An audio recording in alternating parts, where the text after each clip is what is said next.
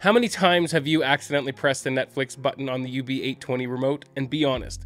I don't know about you, but I have done this so many times in the dark. It happened often enough to the point that I was considering selling the UB820 and taking the expensive plunge and buying the UB9000, almost solely for the remote. But that is just ridiculous, so I set out on another solution and I found a really inexpensive solution, so stick around, let's talk about it. I'm Barrett, this is Spec of Tech, welcome to the channel. I wanted to do this video really quick in hopes that it'll help a lot of you out there. I know I missed releasing a video last week, but it's just really tough to work out of town as much as I do, and then come home and immediately start making videos. I also had a 2-day firearms course training that I needed to complete. I also had to package up and ship out my Legacy Focus SEs, and on top of that, of course, I do need to spend time with my family. I also sold the Tuscany chairs and had the new chairs come in, so it's just been super busy, and I can't wait until I can make enough money on YouTube to be able to do this full time. But until then, life takes priority sometimes, so I didn't release a video. That being said, consider subscribing to help me reach my goal, and if you want to support the channel, you can become a member by clicking the join button down below, or you can also consider joining me on Patreon. And as always, take just one little second out of your day and hit that like button. All right, so let's get back into the video. This UB820 remote right here has been a thorn in my side and preventing me from a life of bliss with my otherwise amazing Panasonic UB820 4K Blu-ray player. I can't count how many times I wanted to hit the up arrow on the remote in the dark and then accidentally press the Netflix button. Yes, there is a tiny notch on the up arrow key, but it just isn't enough.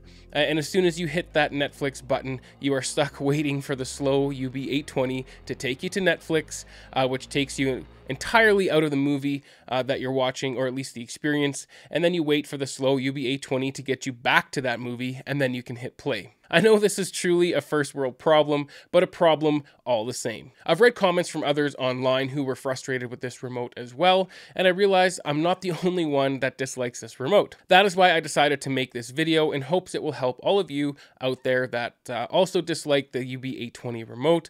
But there is also one other big problem with the remote, in my opinion, besides the extremely annoying Netflix button placement, and that is that it isn't backlit. I feel for the price that you pay for the Pani UB820 that you should at least get a backlit remote. I mean, who watches movies with the lights on? I absolutely love the picture quality of the UB820, but this remote takes away from that love. So I decided I was going to do something about it. First, I considered buying the UB820's bigger brother, the UB9000. Besides the fact the UB9000 has a more premium build quality and some improvements for those that would be using it for music, it also has a much better remote that places the Netflix button far enough away to avoid accidental presses, and it also is backlit. But that unit is about 1,300 Canadian dollars.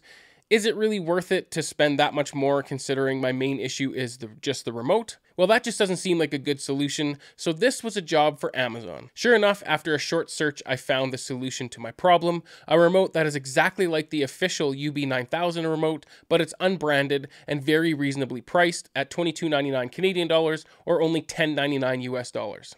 What a steal. Of course, I was a little concerned about the quality, but for 23 bucks, it was worth a try. Amazon delivered it to me in 2 days, thanks to it being an Amazon Prime item, and when I removed it from the generic packaging, I was impressed by the quality. It was pretty standard remote quality, made of all plastic and some rubber feeling buttons. It really reminds me of mini TV remotes that I've had in the past. So I threw in a couple of AAA batteries and started testing.